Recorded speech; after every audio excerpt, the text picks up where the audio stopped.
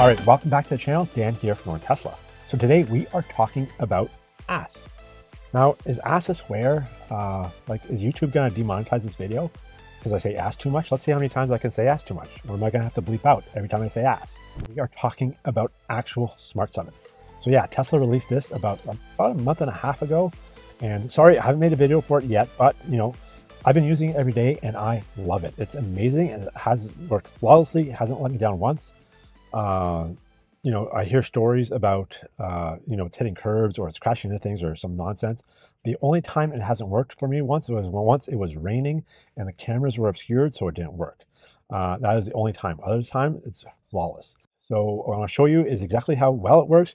We're going to start off here. I'm in a Dollarama. Just going to do a basic, just go to the front of the store and that's it. Show you how well it works.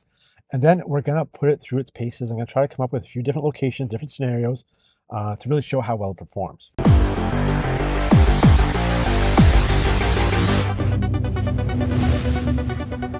All right, so we're going to start off with a quick and easy one.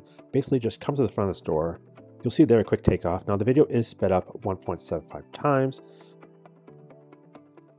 and did a great job. My only nitpicking is that right here you can see just from watching the drone footage that the car, the rear tire just goes over that little yellow line just a tad, but nowhere near a car, so I'm not too concerned about it.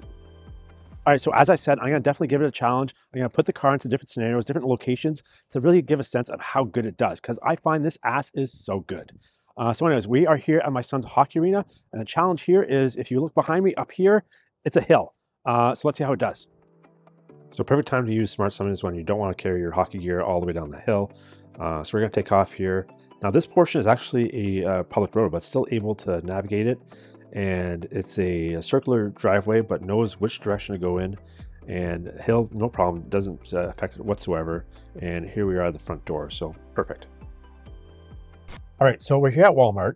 Now the challenge here is it's gonna be a little bit busier with hopefully a few more pedestrians. And the challenge here is going to be I'm gonna park nose in. So the car is gonna have to back up and then go. So let's see how that does. All right, so we're gonna throw it into some reversing. So here it goes, reversing out of that spot. Then we're gonna go to forward. It does take a little time to transition over, but here we are. All right, so off we go. Now moving down to the front of the store. There's a couple curbs to navigate, but as you can see from the overhead, it's pretty far away from the curb, so no issues there. We're going to then turn that corner, and you can see here a speed bump coming up.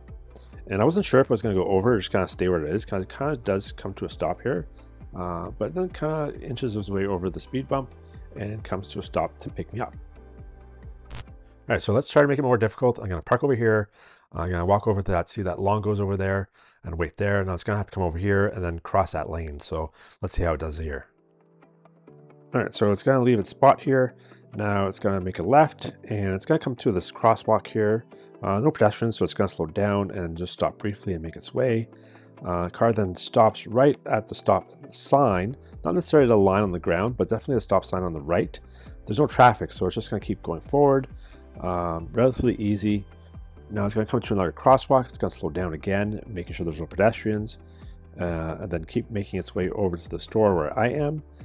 Another speed bump, so it slows down again, as you can see, and it comes on the other side of that speed bump and picks me up. So awesome again.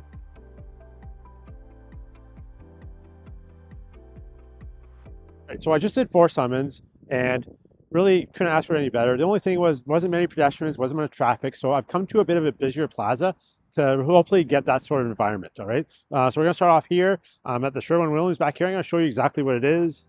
All right, so the trick with this location is it's got multiple options to come see me. So I go left or right. Looks like it's gonna go left here. And then you could go in that first spot there, but there'd be more turns. So I think it's using GPS to kind of figure out the most efficient way out of here. So this is the route. So it's gonna slow down here for that stop sign, and unlike that last car that just went by. So it's gonna come to a stop, and then inch a little forward, a little more, and then that curb, a little close to that curb, but didn't hit it or anything like that. And then it's gonna pull over to the right to pick me up. So good job again. All right, I just want to take a second and let you guys know that this video is sponsored by Magback. And it's a good thing they're sponsoring this video because they have Rim Case, which basically protects your rims against curb rash. So it's the odd chance that Smart Summon actually does damage to your wheels, which I promise it won't, but if it does, and you have rim case on your wheels, not only will your original wheel be protected, but they're all sections. So if you get damage to one section, you just have to replace that one little section and you're back in business. So if you want to protect your wheels, get some rim case by Magback. Head over to magback.com. They also have tons of other accessories. They have awesome phone cases. I love their phone cases. Everything for iPhone as well as Android, all kinds of phones. They also have screen protectors for not only your phone, but as well as your Tesla. They also have phone mounts for the Model 3, Y, S, X, as well as Cybertruck. Even if you don't have a Tesla, there's a phone mount for you. So head over to magback.com. Tons of awesome accessories, and use promo code NortonTesla15 for 15% off. All right, so back to the video. All right, I'm really trying to get some pedestrians and some cars, traffic. As I'm standing in front of the store right now waiting for it, there's tons of people walking around. So off the car goes, inching its way to the lane, and no issues with that turn. A pedestrian here, not really an issue, so it doesn't really slow down for it. Nice Model 3 on the left there. And here I'm at the front of the store, and again, so unfortunately, just no pedestrians. All right, so when I first got here, there was tons of people walking around, and then when I did the summon, no one. So we are going to finally go up to the boss level. We're going to Costco.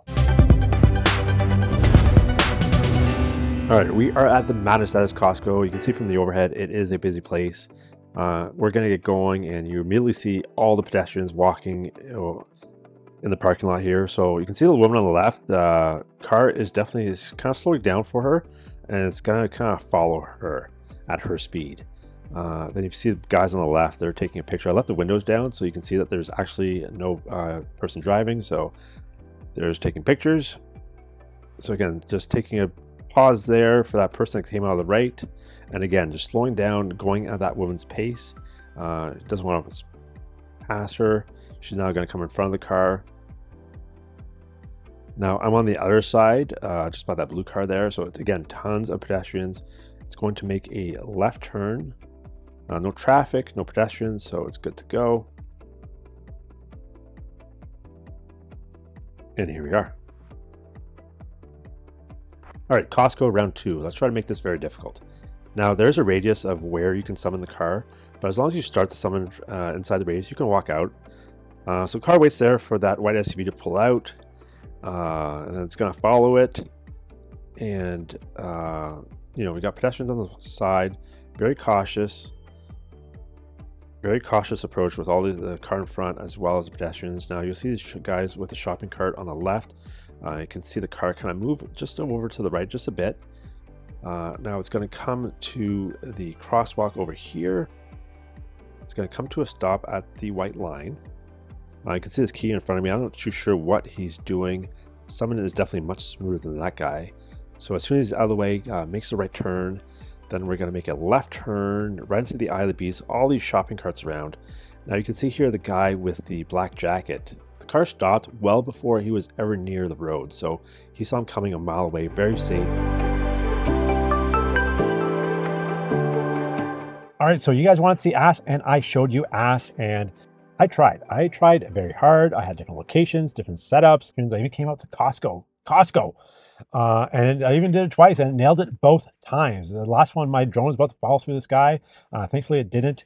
So it did capture some amazing footage. Glad you guys like it. I hope you guys like it. Anyways, maybe next time, if leave in the comments if you want to see more of this, maybe I will try it at night. You know, weather's gonna be inclement soon with the snow, so maybe I'll try it in the snow. One thing was with the old Smart Summon is that it really slowed down to a crawl in colder weathers. So we're gonna see if that happens. Basically, before that, it was unusable in cold weather, so hopefully that's not the case, but I will definitely try it out and let you guys know. So anyways, thanks for watching. If you like this video, please give it a thumbs up, and also don't forget to subscribe and hit that notification bell so you don't miss videos, which I release about every week or so.